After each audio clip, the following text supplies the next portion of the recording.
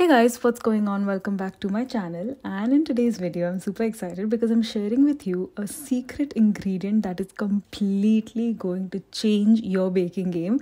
I am not revealing it just yet because it's so exciting. I want you to guess first what this might be, and I want you to stick around till the end of this video because I'm going to show you how we are going to be making these beautiful baked goods in the coming weeks, and this secret ingredient is going to play a vital role.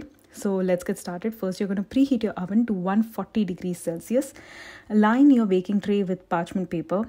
And now, drum roll, it's time for this secret ingredient, and that is milk powder. That's right, you guys. You heard it right. We are going to make some toasted milk powder. So I was just sitting and wondering one day, I had this bag of milk powder in the kitchen and I was making brown butter the other day, and I just thought to myself, I wonder what it would be like if I browned some milk powder. And that's how this toasted milk powder actually came into existence. So you're just going to take some milk powder. You're going to spread it evenly on a baking tray. This is 200 grams, the pack that you get from stores. The details are down in the description box below. Just spread it out. And now you're going to pop this in the oven. First for about 7 minutes. This will go in the oven. This is 7 minutes later. You'll see it's slightly toasted, but it's not there yet.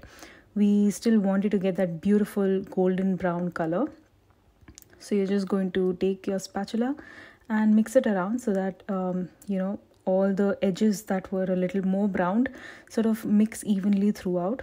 And once you've done that, you're going to spread it again evenly throughout the baking paper, the baking tray, so that they bake evenly.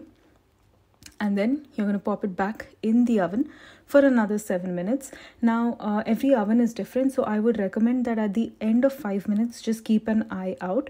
And if it gets too brown, then you can just turn the oven off and take it out. But I think 7 minutes more is perfect. So you would be baking or toasting it rather for a total of 14 minutes. And after 14 minutes, this is what it looks like. It's beautiful, it's toasty, it's golden, and I gave it a taste, and you guys, I kid you not, it tastes like Parle-G. I'm not even kidding. I'm so excited to use this in a ton of baking products, but you have to store this correctly as well.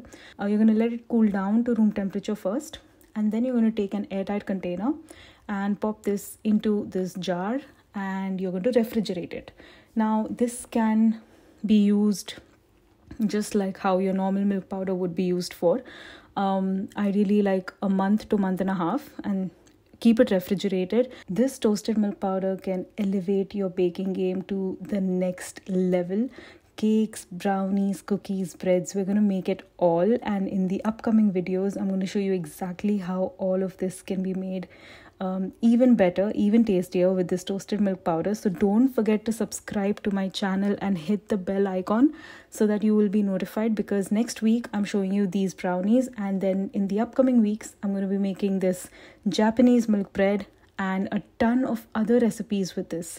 So I'll see you in the next video. Until then, goodbye and happy baking.